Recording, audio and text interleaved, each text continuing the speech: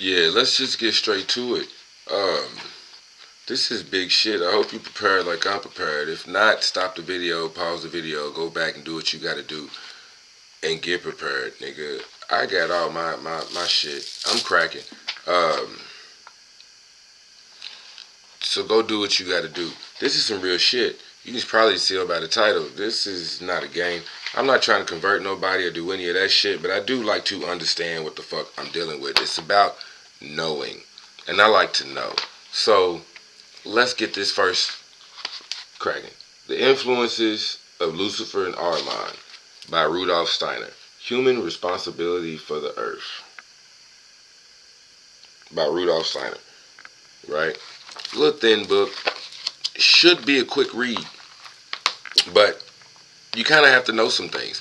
So Ahriman, I went back to this book, and this dope has already had this book. That's why, you know what I'm saying, you get books, whatever you're drawn to, and you never know when they come into play, this, that, and the third, whatever. But me, I'm usually in and out of books and whatever else. So there's a lot of books I've been in and out of that I have not read the entire book because I'm in and out of it. I'm on a certain path. I want to know certain shit, so I'll be in and out of books. So this shit is dope, and I'm going to show you exactly my process of how I came to truly understanding this book as well. But even just one of the things, you know, behind the scenes. So, matter of fact, let's go into that first. Lucifer and Ahriman. One of the things that you have to first understand is who the fuck Ahriman is. And Lucifer, everything that usually goes with Lucifer gets lumped up into Satan, the devil, all of that shit. It's like Lucifer is all of that shit. So you would think. And that's what the normal narrative is, which is also why we come to this book. Now, knowing what we know about books, right? You go to the back of the book, and I'm going to the index. Now, Lucifer is first. One of the main things I noticed when I go to the index, this is a book about the devil, right? Perceptions of evil. And I have talked about this book before, but make no mistake about it. But even like, check this out on the back of the little cover, right? But on the back of the cover, it even says this. The book, in addition, is a useful compendium of names, deeds, beliefs, holidays, and paraphernalia associated with medieval witchcraft. And it contains appendixes including 2 original Latin versions of the Canon Episcopi and a bibliography of theorists of witchcraft from 1430 to 1486. So, point is, it is a compendium, which, who knows what the fuck. It's a compendium, a useful compendium of names, deeds, beliefs, holidays, blah, blah, blah. You can find a bunch of niggas in this one book if you want to know who this is or who that is. Like one of these tabs I got, check this out. The Etruscan, whatever you want to call it. I believe them are the niggas that were there before the Greeks, and the Greeks got them niggas, and then Rome got the Greeks. So, whatever the fuck. But for the Etruscans, right? Charun or Karen, but Charun, also spelled Karun, or Karen, is the Etruscan god of death. And what reminded me, I have this Gonzo. I put Gonzo on there. But the Etruscan god of death, right? Gonzo, if you know who Gonzo is one of like the Muppet Babies. But check this out. And he has a huge mallet. So like the original Mario game, he ran around with a big ass mallet. Wop, wop, wop, right? The mallet striking shit. Anyways, but a big mallet, like big hammer. Thor. Anyways, Karen has a huge hooked nose, similar to a bird's beak. Huge hooked nose. Has a shaggy beard and hair with long pointed bestial ears, grinding teeth, and grimacing lips. His color is often dark blue. Little baby Gonzo, right? Sometimes he is shown with wings or with serpents growing from his body. All these characteristics are found in medieval and modern figures of the devil. Karen commonly carried a huge mallet with which he struck the head of a person about to die. The implement is more to be identified with the scythe put into the hand of death by Christian iconographers than with any attribute of the devil, although Charon's mallet is sometimes replaced by a hook, which could have influenced the devil's trident, pitchfork, or cruel. Whatever the fuck a cruel is. Kreuel. I don't know. Whatever the fuck. But anyways, boom. There you go. That was just one of the things that I had clicked on. I mean, that I had, you know what I'm saying, took a note of. How it clicked on. Told you, nigga, I've been drinking. But that was one of the things that I took a note of in the motherfucking book that deserved to get a tab. Another thing. So, like I'm just saying, man. Point is, you can find a lot of different people, a lot of different things. I was recently watching Black Adam. Here's another little whatever. But I was watching Black Adam, and I did a little research on the whole figure of Black Adam, and they talked about Anpu. So, of course, you come in here, and Anpu is, in fact, in here. Anpu is another name for Anubis. But, again, let's stay on track. We don't get into all that. Point is, when I come back here to the index, right? We got a book. We go to the index. I'm looking for Lucifer. So all references to Lucifer, I have 1, 2, 3, 4. 4 references to Lucifer. But when I come over here to Ahriman, there is 1, 2, 3, 4, 5, 6, 7, 8, 9, 10, 11, 12. 12 references to Ahriman. So it's like, who is this nigga? Why is he, you know, that's just kind of what struck me. But when we want to know, you got to go to different books. You got to do your research, right? So we did our research, and yeah. So basically, and again, this is not to convert no nigga or none of that. You know what I'm saying? This is for review and research purposes. You know what I mean? We're doing our due diligence. So Lucifer is first mentioned 195 to 197. So let's go to 195 to 197. The combination of the motifs of rebellion and lust melded 2 originally discrete sins, 2 originally different motives for sin on part of the angels. In yet another way, the idea of a prideful fall was added to the concept of a devil. The idea of a prideful fall was added to the concept of a devil. In the book of Isaiah it is written, "How you have fallen from heaven, bright morning star, fell to the earth, sprawling helpless across the nations. You thought in your own mind, I will scale the heavens, I will set my throne high above the star of God. I will sit on the mountain where the gods meet in the far recesses of the north. I will rise high above the cloud banks and make myself like the Most High. Yet you shall be brought down to Sheol, to the depths of the abyss." This bright morning star, or perhaps more literally translated from the Hebrew, bright sun of the morning. Bright sun of the morning. So you see how while we on our rooster shit, while we got our big nigga, big voice out there, man, we gotta put this out there on the internet. And this is a lot of energy. So again, man, I apologize if any fuck shit happened to anybody in their life. That was not the intent. But again, I'm prepared. I knew what the fuck I was doing, getting ready to make this video and share this shit with you niggas. So I hope y'all know what y'all doing. But anywho. I digress. Point is, this bright morning star, or perhaps more literally translated from the Hebrew, Helel ben Shahar, bright sun of the morning, has often been considered a reference to a king of Babylon or Assyria, metaphorically likened to the morning star whose brightness is erased by the rising of the sun. Now, the point of that is this down here. A fundamental inconsistency of these myths is the chronology of the fall. The watcher angels, with all that sin, you know, lust and whatnot, fell after Adam and Eve had already left Eden and produced many generations of children. So see, what Rudolph Steiner posits what Rudolph Steiner, the stance that he takes as far as Lucifer and Ahriman, the influences of Lucifer and Ahriman, not Lucifer versus Ahriman, Lucifer and, excuse me, both them niggas. So what struck me was like how in the movies and shit, back in the, not the movies, in them old school cartoons, they would put a little angel on one shoulder and a little devil on one shoulder, but both of these motherfuckers would be Yosemite Sam, and the good Yosemite Sam is saying, oh man, don't shoot him, you know, show mercy. And the devil Yosemite Sam is like, bang, bang, motherfucker, pow, pow, pow, do that shit, do that shit, do that shit.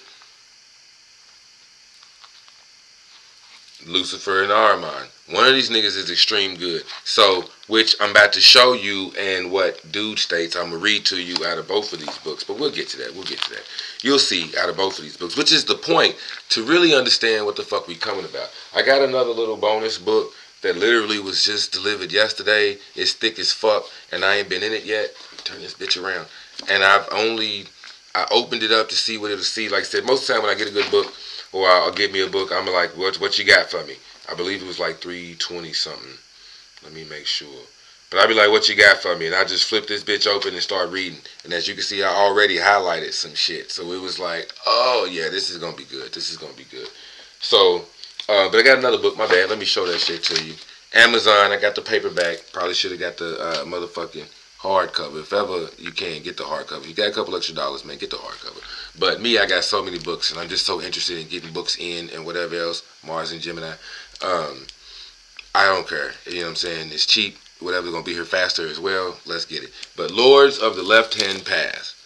My bad. Too much light. Lords of the Left-Hand Path. Forbidden Practices and Spiritual Heresies. From the Cult of Set to the Cult of Satan. By Stephen E. Flowers. Now, a lot of shit gets a lot of bad rep. Matter of fact, let me read this to you too, because it does pertain to what we talking about. Even, again, the influences of Lucifer and Ahriman. Check this out, check this out. From the back cover, Lords of the Left-Hand Path on Amazon. Back cover. The author, Flowers, explains that while the right-hand path seeks union with and thus dependence on God, the left-hand path seeks a higher law based on knowledge and power. It is the way of self-empowerment and true freedom. Beginning with the ancient Hindu and Buddhist sects and moving westward, he examines many alleged left-hand path groups, including the Cult of Set, the Assassins, the Neoplatonists, the Hellfire Club, the occult Nazis, several heretical Sufi, Zoroastrian, even Christian and Muslim sects. Sext with a T, not sex with an X. You know what I'm talking about? Sext. But anywho, you get my point. Point being, yeah, man, you gotta, when you really start to understand what the fuck is going on, what we talking about, it's about getting your mind right and understand. It's about knowing the way of the world. It's about knowing. So, man, let's get back to the books, right? All right, but check it out, check it out, check it out, all right? Because we wanted to talk about, okay, right.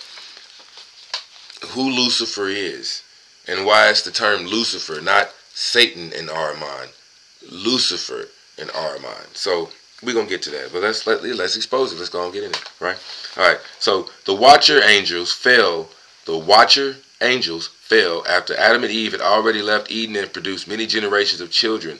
The sin of the Watchers being placed in the time of Noah. The Watchers seduce the daughters of men, and they also teach mankind useful knowledge. But mankind's acquisition of this knowledge is displeasing to the Lord.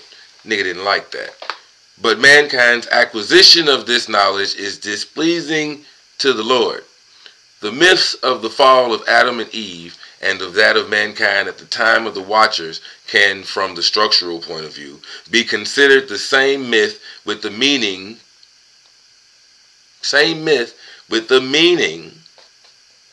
that humanity acquired knowledge that the Lord wished to hide from them. You cannot eat from the tree of life or the tree of whatever the fuck. Same shit. Didn't want nigga to eat the apple. You can't eat from these trees. You know what I'm talking about? Again, I've been drinking, I've been smoking, and it's cracking. So you can't eat from these trees, you know what I mean? And then here's the same type of myth, you know what I'm saying? There's acquired knowledge that the Lord wished to hide from them. The myth is topologically similar to that of the Titans in Greece. The Titans again. So here we go again. For Adam and Eve were tempted by an evil angel, Satan. And if logic and chronology were followed, if logic, this shit's supposed to make sense, and chronology, the timeline, is followed. If the shit's supposed to make sense, and the timeline is followed, not just your blind faith, not just how the fuck you feel, not just what you've been told and what you heard. The shit's supposed to make sense from the data collected. Anywho, okay, let me catch up. If logic and chronology were followed, this temptation would be impossible since the angels had not yet fallen. Adam and Eve were tempted by an evil angel, Satan. Couldn't have been that nigga. Well, Satan gets lumped up into Lucifer again. All that shit kind of gets lumped into Lucifer. Couldn't have been him because Satan doesn't get mentioned until motherfucking Noah. So who the fuck are we talking about? What the fuck are we talking about here? It's just something different. But it ain't that. Alright? Anyways, the effects of modern scholars to build in inconsistency by speaking of a distinction between the Watchers and Satan has led to an artificial separation of the two. Satan and the other evil angels are essentially the same. The Christians will resolve the ambivalence by gradually forgetting the story of the Watchers altogether. Just forgetting the story of the Watchers altogether. I mean, again, I've been in church for a long time. They don't talk about that shit. I was there until I was like 18, man. I went off to college. Yeah, but, Mom had us in church every Sunday. Nigga, they don't talk about that shit. Now, I don't know. It's been a long time since I've been in Sunday school. Maybe they hit you with that shit in Sunday school. When the last time they talked about this shit in sermon or something? Just saying. OZ the Wizard. Like, share, subscribe, comment. Don't do none of that shit. Keep running and hiding, nigga. I got a view. It don't matter. Somebody's watching this shit. We good. But anyways, by gradually forgetting the story of the Watchers altogether and emphasizing the fall of Satan through his envy of the Lord before the creation of Adam. Such refinements are not necessary to understand the myth, which, like most myths, should not be expected to be logically or seriously consistent. Another apparent inconsistency is that evil spirits are sometimes perceived as the ruined angels themselves, sometimes as the giants whom their intercourse with the daughters of men produced, and sometimes as the ghost of those giants who were slain by the avenging angels. Again, if understood as myth, the story is comprehensible without being consistent.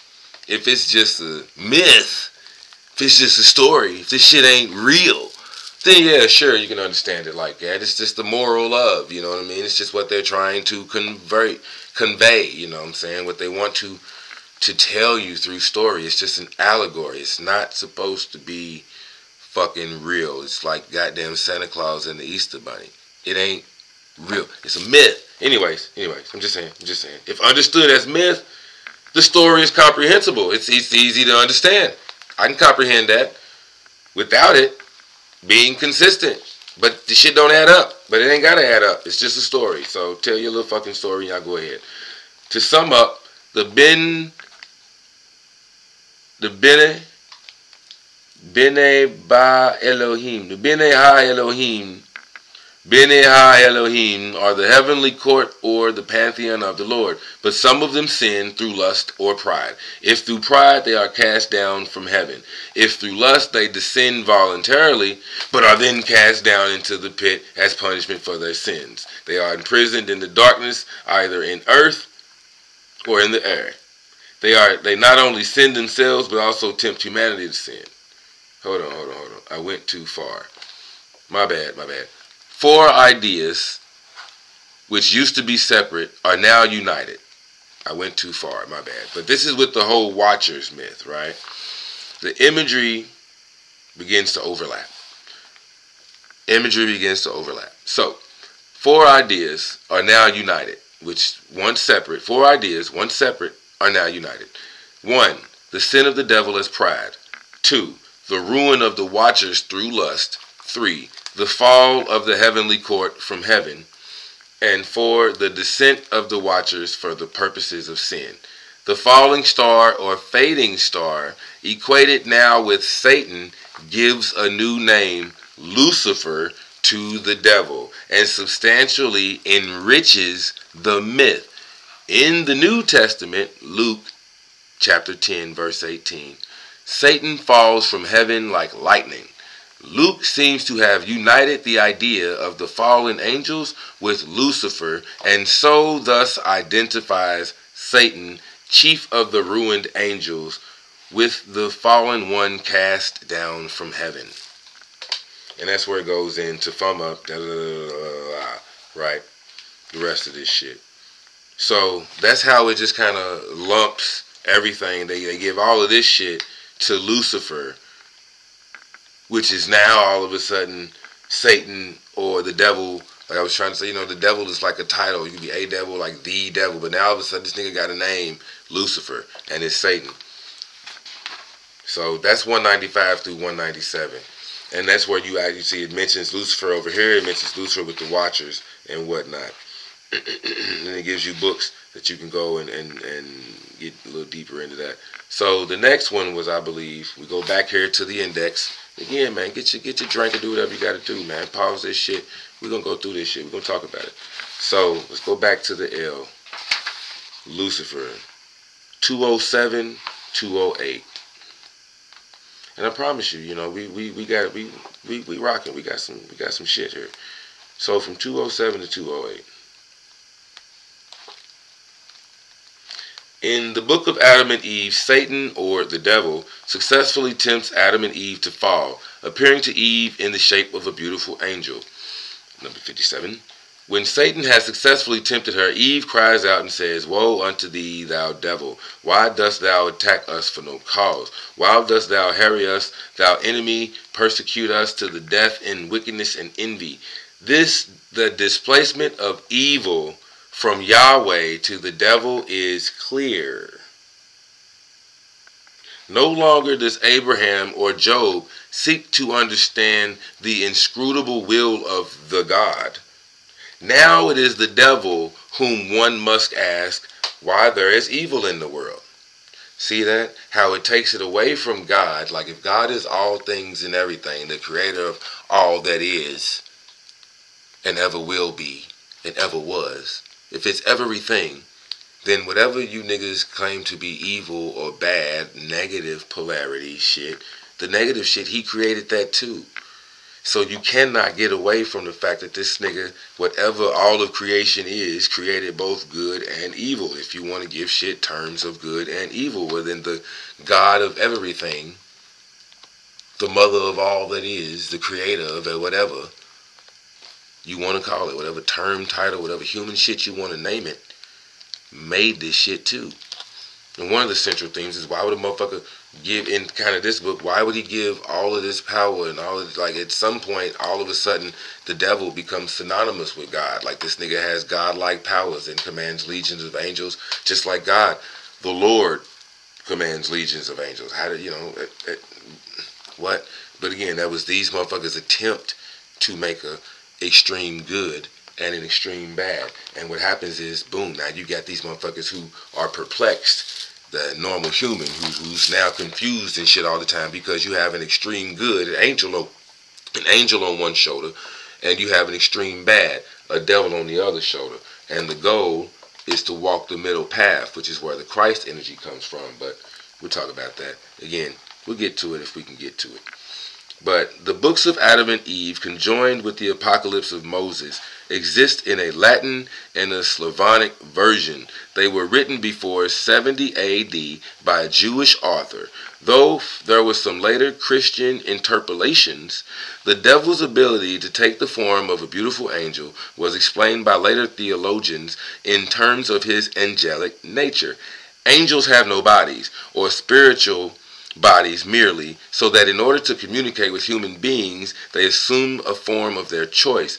They are able to change their apparent forms, and Satan and the evil angels use this ability in order to deceive, taking a handsome form or a humble one, or whatever they please. Historically speaking, the devil's assumption of the shining form is probably in part due to the assimilation. You see what I'm saying? They created this nigga. The assimilation of the figures of Lucifer and Satan. Now, all of a sudden, Lucifer and Satan are the devil. They keep putting all of this shit into one motherfucker to where it's so confusing. You don't know who's who. And that's why we had to really, like, understand, get to all of this shit and go through 20 minutes of this shit so we can understand who's who. That's a big part of this shit, of what I'm trying to even show y'all, right? Who's who? Who the fuck is Lucifer? Who the fuck is Ahriman? Because again, remember, Lucifer was only mentioned, had like 4 of them in here. Ahriman has like 4 different references, and we looking at 2 of them right now. We're on the second one. Ahriman's got like 12, and we ain't gonna do all of them, but we are gonna get some of them. I might just lump all that up for you, but Ahriman is that nigga. Anyways, oh, you get right find out. Ahriman's that nigga. So, my bad. Alright. The devil's assumption of a shining form is probably in part due to the assimilation of the figures of Lucifer and Satan that was already underway. The devil's ability to change form later reinforced the idea derived from the folklore that witches could shift their shapes. I don't see anything else about Lucifer. But, yeah, I guess that's all it was. I don't know. It said 20 something through 207.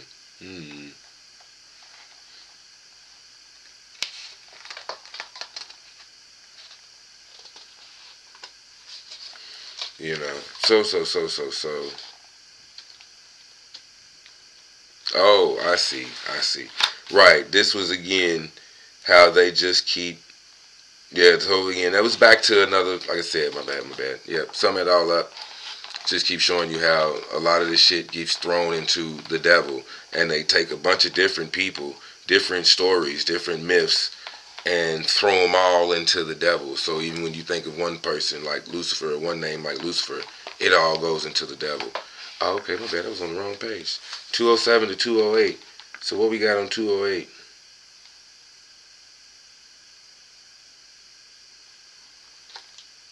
Okay, 61. Again, there is evidence of the intrusion of the Lucifer myth in the reference to the stars of heaven. Alright. So, reference 67. Where is that at? 60, 61. Alright. Okay. Michael rejects the devil's arguments. Okay. As in the story of the Watchers, the devil's fall occurs from after the creation of human beings. The devil's fall occurs after the creation of human beings.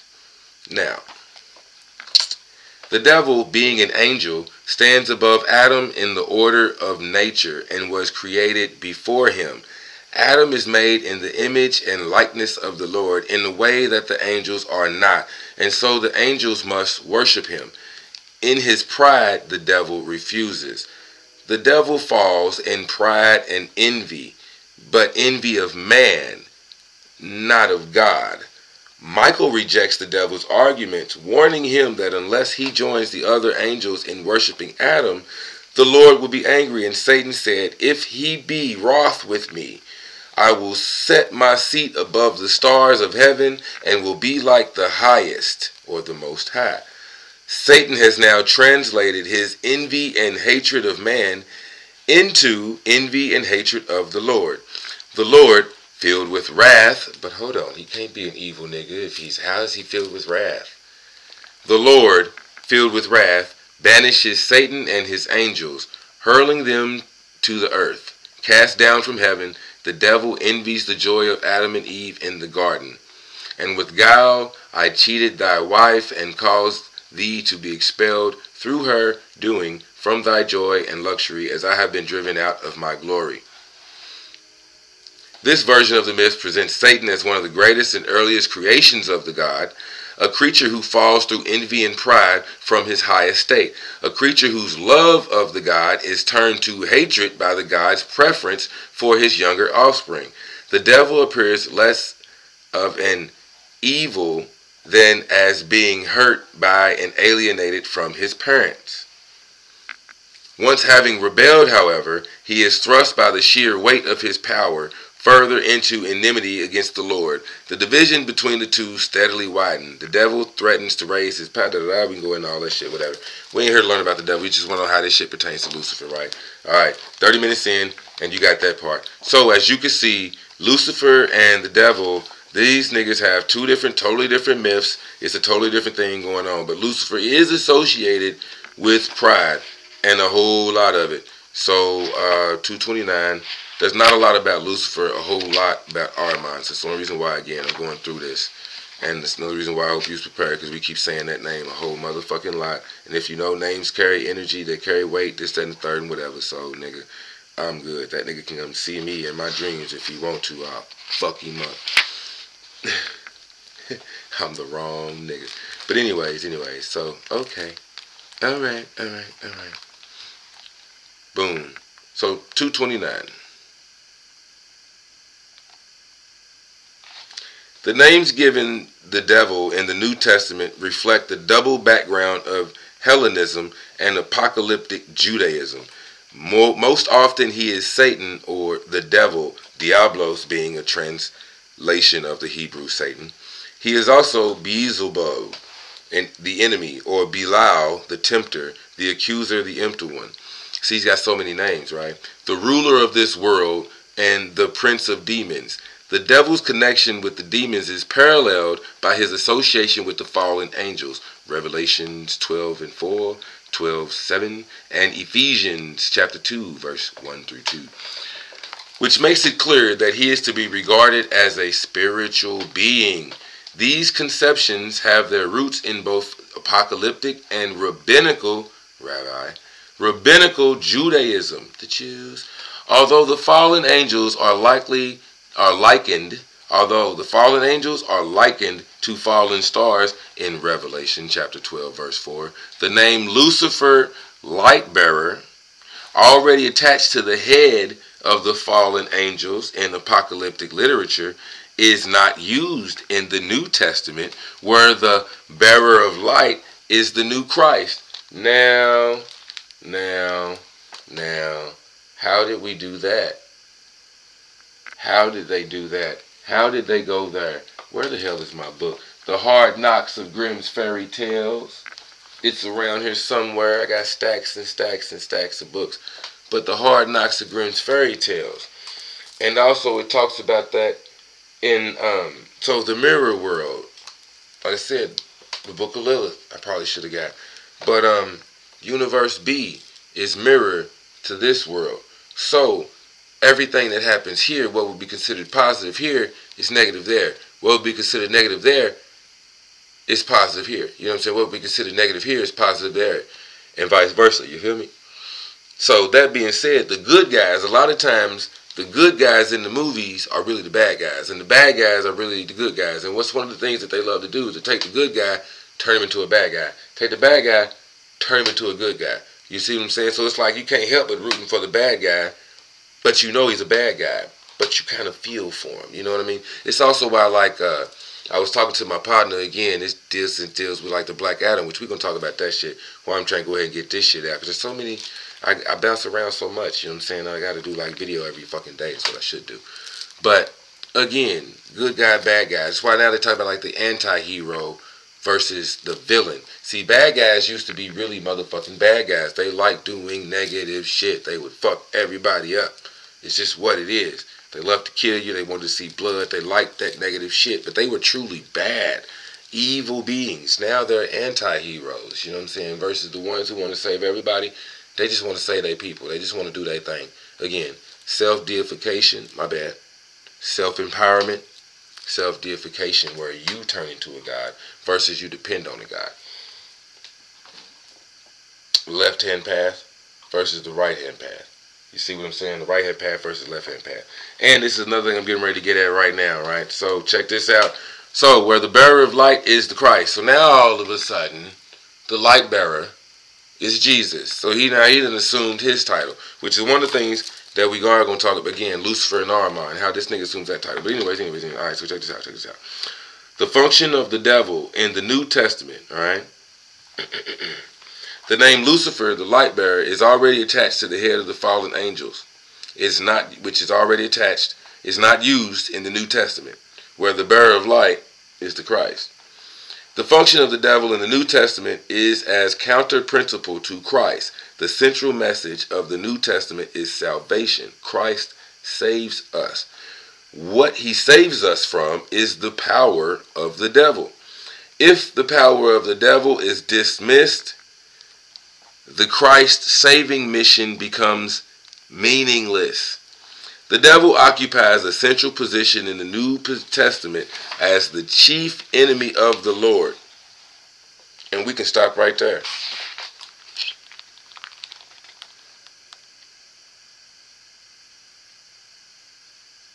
We could really stop right there. But hold on, let me see if we can find the 7. Good discussions of this point are in, okay, they give you the books that you can go to finding all that shit. If you want to know more about that discussion, as far as if the power of the devil is dismissed, then Christ's saving mission becomes meaningless. If there is no evil, then there's no point of good. You cannot have good without knowing what evil is. You wouldn't know a beautiful motherfucker if you hadn't seen an ugly person. You wouldn't know what pretty was until you've seen ugly. You wouldn't know what ugly was until you've seen pretty. You see what I'm saying? That's what you're dealing with here. So it's you can't have one without the other. Love and marriage. I don't know why the fuck that just came to mind. It's the drink. Nigga, it's the spirit.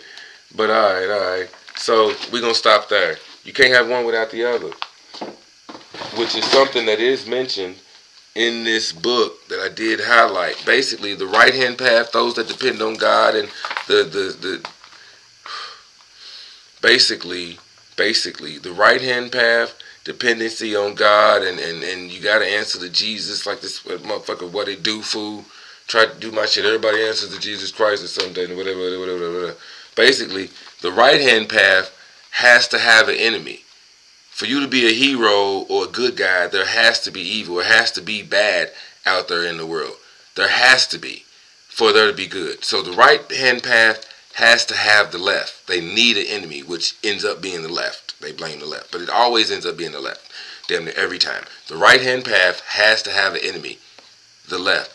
The left-hand path has no enemy, nigga. Like Cat Williams said, it's called self-esteem or self-whatever the fuck. How the fuck can I affect the way you feel about you, simple bitch? Or whatever the fuck he said all that time ago. You know what I'm saying? That's your self-esteem, your self-worth, self-confidence. It's self-deification. You see what I'm saying?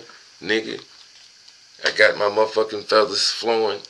I got my motherfucking whiskers growing. Bitch. My motherfucking guru, OZ the Wizard. Self-deification. I know I'm a god. I walk, talk, and act like one. Bitch, I'm straight. So again, left-hand path, I don't need nothing. If I attract negative energy, I attracted that negative pole or that whatever the fuck. You know what I'm saying? I know when I swing towards the good, I know bad is coming. When I'm swinging towards the bad, I know good is coming. You see what I'm saying? Try to walk the middle path, or you just try to, when shit's going too good, you try to push the pole as good. Hold it as good as much as you can and whatever else, because you know when it swings back the other way, like the pendulum effect, you know what I mean, or whatever they call that little shit with the balls. When you pull one ball, as far as you pull this way, when it comes back and smacks the middle, this other ball is going to go that far. So if you can imagine just holding it there instead of bringing it further, because you know if you pull it further, when the shit comes central, you're going to get that much more negative. You want this much more good instead of just taking it for what it's worth. If you try to squeeze more out of it, When it comes on the back end, you're going to get more bullshit out of it too. More money, more problems. You know what I'm saying? But if you can just hold it, get it back to the other side, it's like the game. We're just trying to stay neutral. Anyways, that's the game though. You get the concept. Rock with the concept. So let's get to, we're 40 minutes in, and we didn't explain, we went through the backdrop. The Lucifer shit. We'll get to the Ahriman shit. I can sum the Ahriman shit up for you right now. All that shit about Satan, the devil, Karun, Karun, however you want to pronounce that shit. But all of that shit about the devil, this, that, and the third, and whatever else, it originally started with Ahriman. So let's go to this one book. If you ain't got that book, you can get this one book. Check it out. Human beings are dwellers in two worlds. This is the introduction. We might get through some of the first lecture, because this book is a compilation of lectures. There's 5 lectures, an introduction and 5 lectures by Rudolph Steiner. In these lectures, Rudolph Steiner focuses on the vital task of developing the proper orientation towards a free spiritual life. With great compassion and understanding, he offers telling examples of how humanity must walk a conscious middle way between two tempting powers of Lucifer and Ahriman. He describes an incarnation of Lucifer in the 3rd millennium before the Christ event, out of which flowed not just the wisdom of paganism, but also the conscious intellect we enjoy today. Ahriman, on the other hand, is shown approaching human beings through such phenomenon as materialism, nationalism, and literalism, all in preparation for his incarnation in the millennium now opening. Boom. Keep in mind, however, that these two powers do not work separately, rather they are working increasingly together. Our task as human beings is to hold them in balance, continually permeating one with the other. Steiner tells us that Lucifer and Ahriman must be regarded as 2 scales of a balance. Lucifer and Ahriman, 2 scales. And the motherfucker holding the scales, or just that pivot point, it is we who must hold the beam in equipoise. Keep that shit balanced. How can we train ourselves to do this? By permeating what takes Ahrimanic form within us with the strongly Luciferic element. To accomplish this task, we need a new, more conscious inner life. So, it's back to the knowing, and it's back to the balancing and whatnot. One of the things that kind of struck me as my intellectual ass came into it was, protons, electrons, and neutrons. All of them play a part in the atom, and all of them have a significant thing. So it was like, first came the proton, which is Lucifer, the extremely positive nigga. You know what I'm saying? Extremely positive nigga. He's not neutral at all. Not neutral at all. And you see, he would not back down. Again, the light bearer, the proton. I'm not back. It's no backing down. It's not happening. None whatsoever. But the light bearer. Lucifer is also translated to phosphoros in Greek. And phosphorus, is a light-emitting element when set on fire. It emits light. You know what I'm saying? It's easily to catch fire or something like that. But I'm just saying, light from phosphorus. It happens. So phosphorus, Lucifer, all that shit has a meaning. Light bearer. All comes back to light and heat. But anyways, point being, Lucifer is extremely positive. He is an angel. Nonetheless, a motherfucking angel. And it was pride, but it was an angel that wouldn't back down. He was first angel, wouldn't back down. So first they say came Lucifer. And even if you take in the story, like with the Watchers, this, that, and the third, and whatever else, there was Lucifer, right? Hold on. Give me a quick break. It's not going to be a break to you. I'm going to pause this shit. I got to grab some water real quick. Give me a second. Yeah, nigga. So that was a whole lot of talking. There was a whole lot of cotton mouth. And we still got more to go. So, yeah, I had to give me a quick reset. Sorry about that. Might have been a little unprofessional, but I don't give a fuck. It's my channel. Sorry about that. But anyways, I do want to bring up a little bit of the Ahrimanic shit.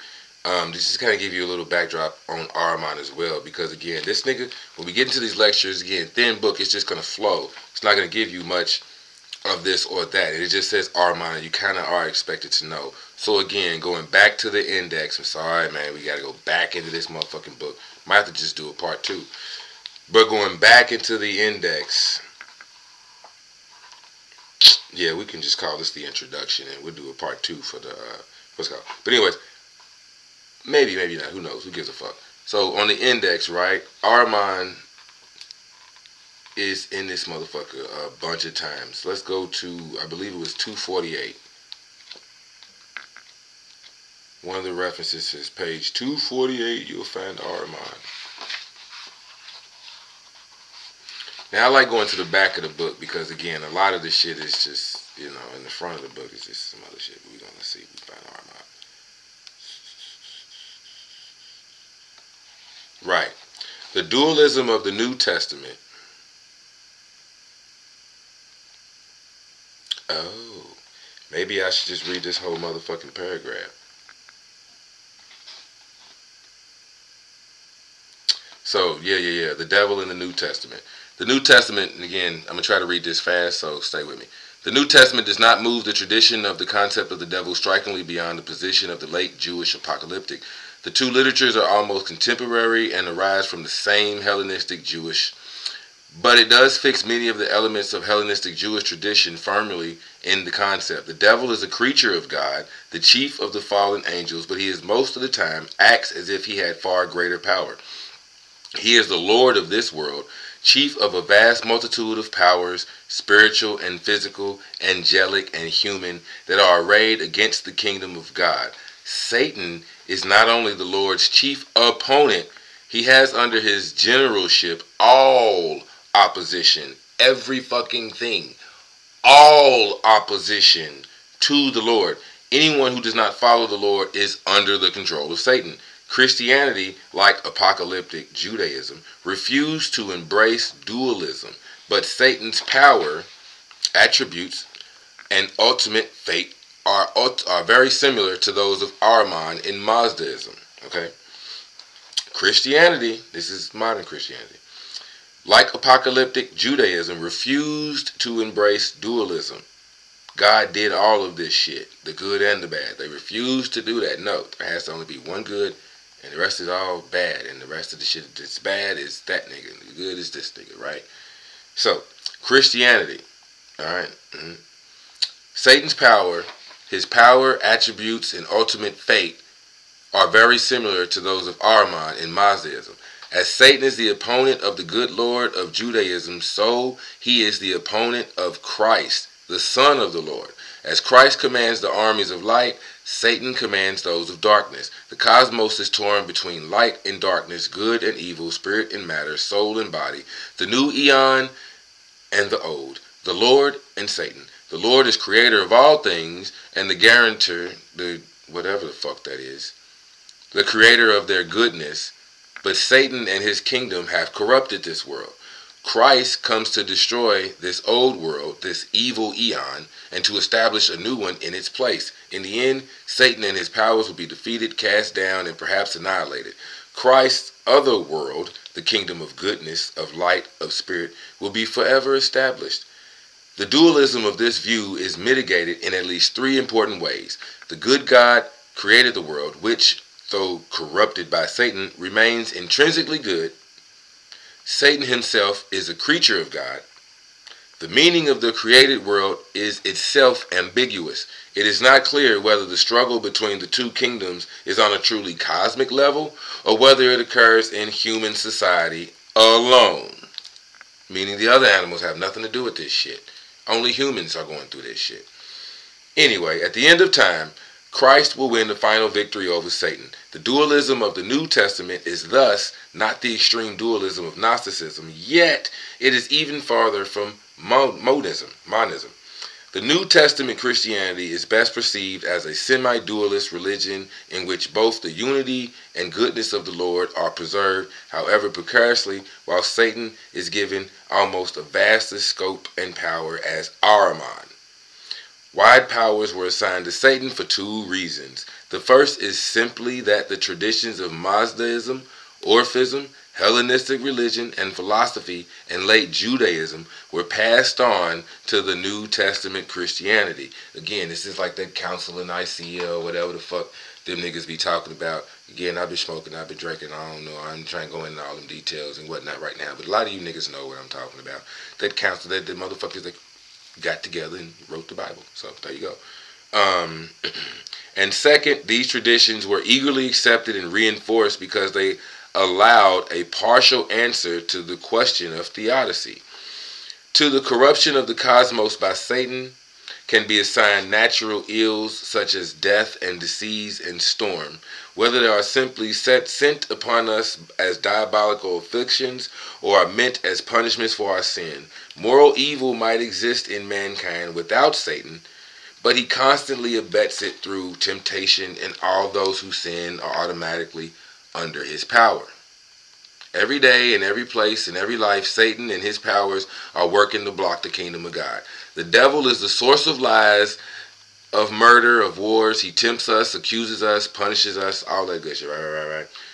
But somewhere, the world is full of terrible grief, suffering, and pain, but somewhere beyond the power of Satan is a greater power that gives meaning to that pain. All right, so we read all that to say again, the whole point of all of that shit is they straight up told you all of that shit is Ahriman, not Lucifer. Ahriman, totally different nigga with a totally different mythology from a totally different time, totally different, older, totally different, but Ahriman. So you got Lucifer and you got Ahriman, but still, it's that concept. You see what I'm saying? First, there was a great good, which even, like they said, the Titans in Greece and whatever else, that was the Prometheus, I want to say, ass nigga. There's a lot of motherfuckers that stole fire and gave certain attributes and tried to, you know what I'm saying? There's a couple stories. I want to say, like, there's a couple of them. Tantalus or something like that. There's a couple of them. Sisyphus, some shit, they cheated to death.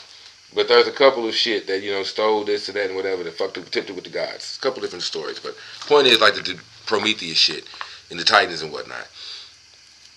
The information, but there's a super good nigga that came down first and gave everybody all the information and whatever. As a matter of fact, let's read from this book. We damn near an hour in.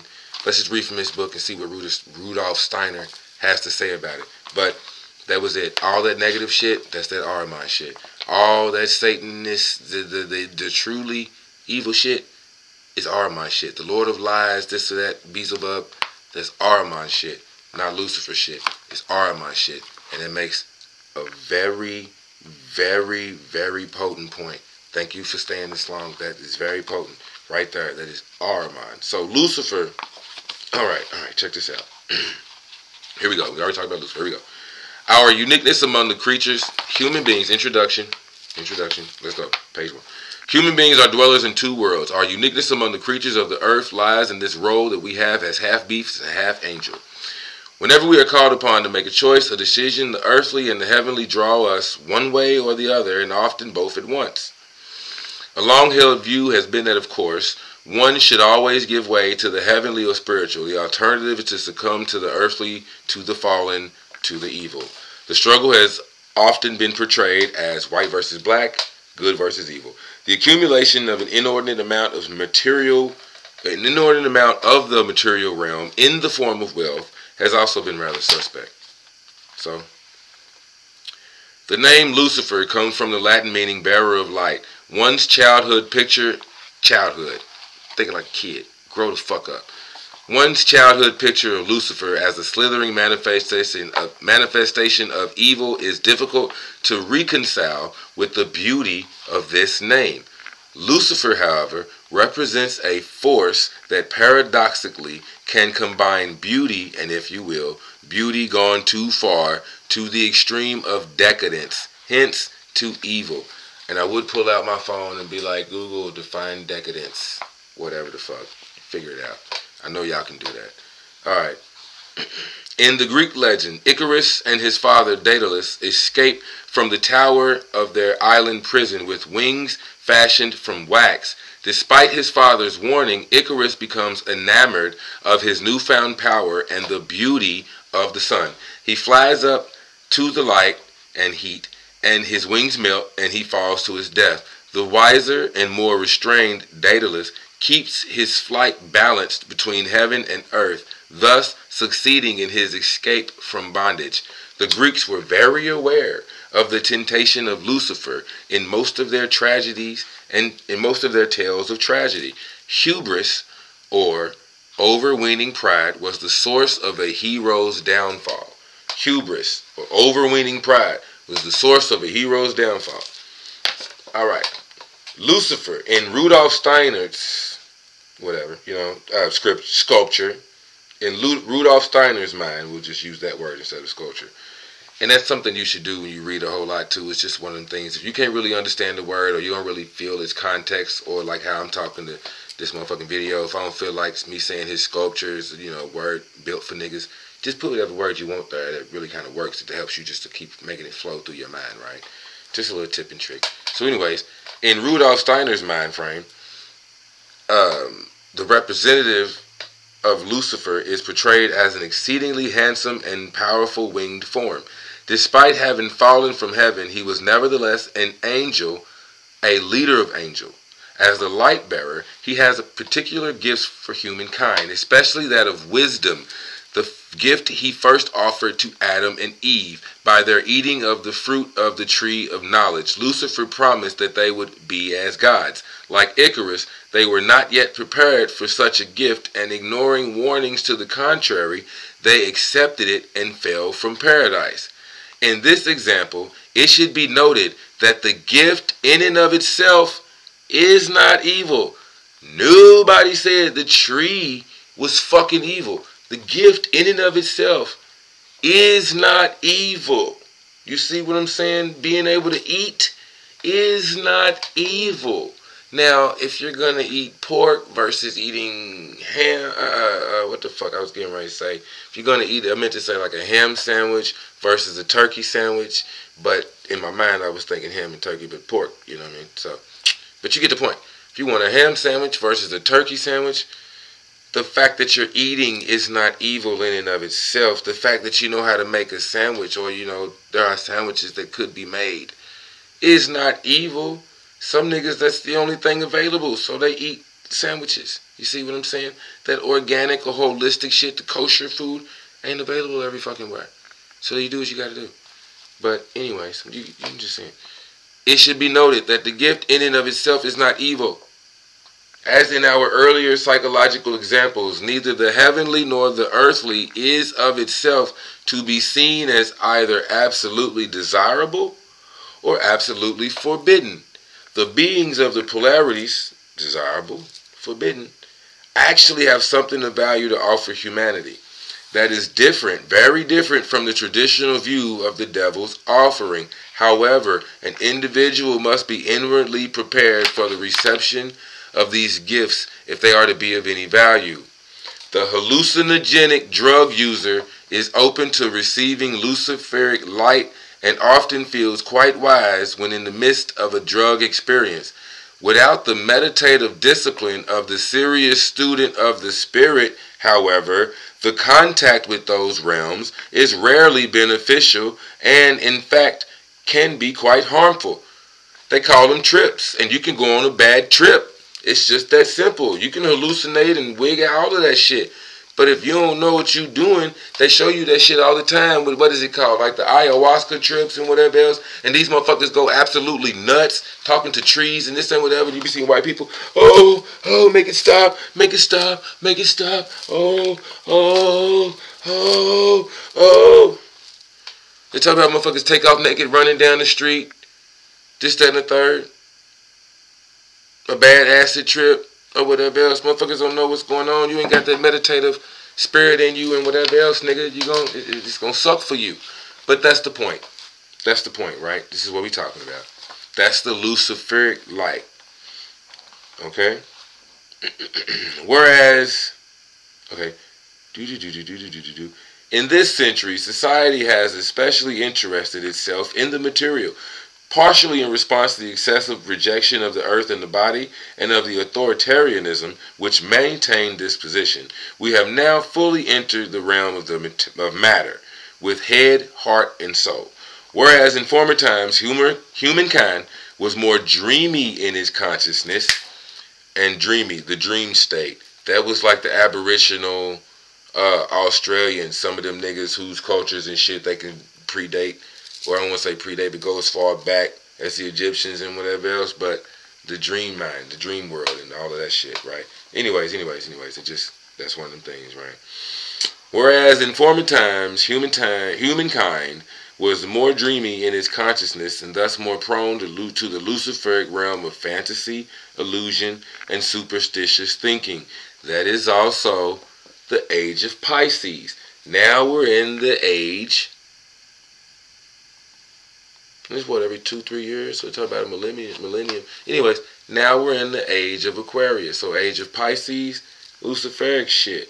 Illusions, fantasy, superstitious thinking. Modern consciousness tends to the concrete, to materialism. The belief only in what can be ascertained, what can be gathered by the physical senses, binds us to the earth and to the influence of the being named Ahriman. Ahriman, or Ahriman, Ahriman, or Ahriman, was first spoken of in the Zoroastrianism of ancient Persia. Totally different place, totally different tradition, totally different mythology the niggas know nothing about. And that's why it's the dopest shit. Because niggas, you know what I'm saying, most people don't know nothing about it. Anyways, he was the evil god, the lord of lies, who tempted men and women to believe that they were solely earthly beings. At a time in history when the clairvoyance, which has once been common, was becoming rare, the ethical teachings of Zarathustra sought to remind people of their divine origin and to teach through the revelation he had received of the Lord of the Sun, Ahura Mazda. How many of you niggas drive a Mazda? See, they know what the fuck they be doing. They know what the fuck they be doing. Ahura Mazda. The influence of Ahriman has grown through the centuries, quietly gaining respectability in the age of the Renaissance and flourishing in our own century as the predominant worldview.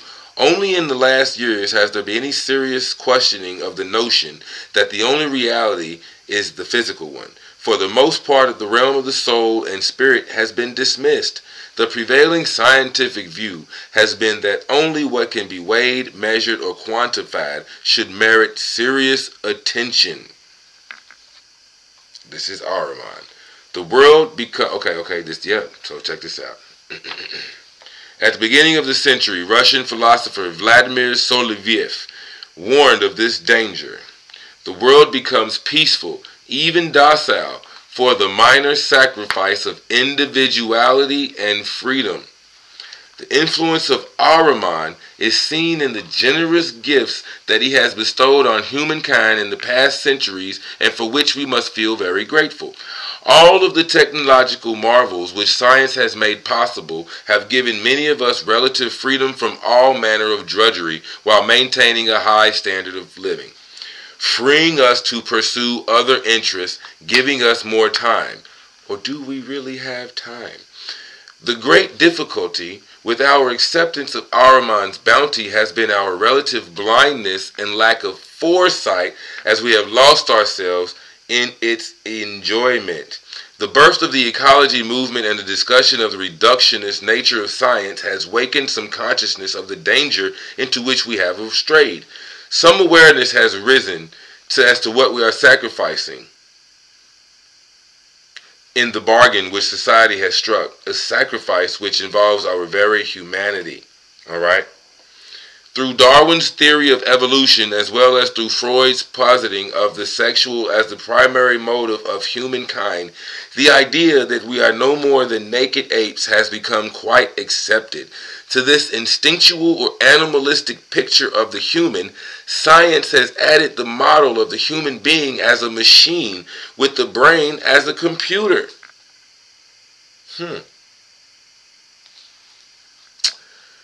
With such a confining definition of humanity, is it any wonder that we have increasingly come to act and see ourselves as just machines or just animals? The challenge for the individual is often not how to face either Ahriman or Lucifer, but how not to be torn asunder in the encounter with both forces. The Ahrimanic enticements of pleasures of the senses, good fellowship, and temporal power for himself and for his church. Oh, I'm sorry, I went too far. All right. In T.S. Eliot's play, this is the end of this chapter. We're going to finish this up. It's the end of the introduction and we're done here, all right?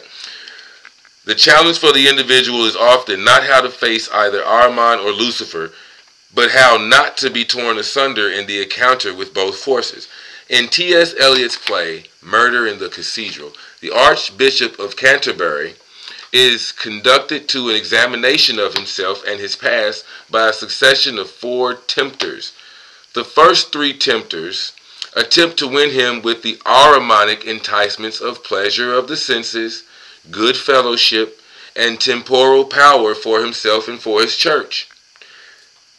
The Archbishop turns away from these 3 only to be approached by a 4th, clad like himself as a priest, looking just like him as a priest with all the right shit. The Luciferic temptation, which is why I should have pulled out the book of Lilith, but I ain't gonna go there right now. Looked just like a preacher. He did all that shit to look just like the Archbishop. So the Archbishop turns away from these 3 only to be approached by a 4th, who looks just like him as a priest and tonsured. The Luciferic temptation now offered is the most dangerous and difficult for the Archbishop, the whisper of spiritual pride, to die in order to attain immortality on earth, to envision the saint's tomb being visited by pilgrims for centuries, to stand high within the ranks of heaven. Only with difficulty does the Archbishop turn away from these higher vices. See what I'm saying? There are spiritual pursuits, and Lucifer will try to pull you into all that spiritual shit like it's the right thing to do, and oh, but this will make you a god, and this will make you this, and this will make you that, and but you can visit other planets, nigga, and you can get off Earth, and you can be a motherfucker, you can astral travel, and you can do this and that. Versus this nigga is like, but you could be a millionaire, and you could have a Tesla, nigga. You could be eating all the finest foods and drinking all the finest wines. You know what I'm saying? They both work together, so to speak. They're not working against each other. They trying to get you to do the same shit. Be a nigga of this strict, be a nigga of that. Be a nigga of this discipline. Be a nigga of these values. You know what I'm saying? In Rudolph Steiner's sculpture, Mind Frame, a strong figure stands, one clenched hand upraised to the beautiful Lucifer, the other hand stretched downward to the twisted Ahriman. The representative of humanity stands heroically, holding at bay and in balance the 2 opposing forces centered within the 3rd force, that force which we recognize in ourselves in the word I. I am a god. I am a devil. I am this. I am that. It is the I that determines everything else. Or you. But it's the I. What you think you are. Alright? In this series of lectures, Rudolph Steiner strives to deepen our understanding of the 2 opposing forces, to alert us especially to the dangers of Ahriman, whose wiles have lulled us into a soporific state. S-O-P-O-R-I-F-I-C, soporific state. The intent, however, is not to drive us to accession over Luciferic or Ahrimanic demons, but rather to remind us, to reawaken us to our true center. In the words of Henry David Thoreau, we must learn to reawaken and keep ourselves awake, not by mechanical means, but by an infinite expectation of the dawn, which does not forsake us even in our soundest sleep. We recognize that the dawn in the figure of the risen Christ, who stands for us all in the modern struggle for the kernel of our being. We recognize that dawn. We recognize that dawn, the spoken dawn. We recognize that dawn in the figure of the risen Christ, who stands for all of us in the modern struggle for the kernel of our being. So, by an infinite expectation of the dawn, and by dawn we mean the figure of the risen Christ, who stands for all of us in the modern struggle for the kernel of our being. I had to make that make sense for myself. So, at the end of it, there we go. We must learn to reawaken and keep ourselves awake, not by mechanical means, but by an infinite expectation of the dawn. And by dawn, we mean a figure or concept of the risen Christ, who stands for us all in the modern struggle for the kernel of our being, for the soul of our being. Alright? Boom. So, there we go. That's what's up, man. The influences of Lucifer and Ahriman. That was the introduction. We had to touch on who Ahriman was, what Ahriman was. We had to get more of an understanding of Lucifer as the bearer of light and whatnot, so we could really understand what the fuck was going on. And to sum it all up, now that we're here, yeah, Lucifer is like the head of angels. He's the king shit of angels. He's that number one nigga. And dude is going to go more into depths when we get into lecture 1 of how and why Lucifer came first, then came Christ, and now we getting ready to go into Ahriman. So with all this AI shit and this and that and whatever else, you can straight up say this is like dude was saying in the early 1800s and the early 1900s, preparing for the birth of Ahriman. And if we're talking about a spirit or a concept and whatever else, like how we were saying, the motherfucker has no form, where I went through all that shit about Lucifer, Satan, and whatever else. It has no form, no body, no this and whatever else. They literally get ready to give this nigga a body. And they gonna call it AI and whatever else and say, yeah, it can think for itself, this whatever else. But nigga, that's Ahriman. And you better get with it. They make all kind of movies. You better get with it. And you understand, is it this or is it that? Like they made this one movie. There's a thing on, this is a good bonus for those who stayed this long. I want to say it's on Amazon Prime or something like that. Maybe it's on Amazon Prime or something like that, man. I don't know. But I do know that, like I said, it's I can't think of the name of it.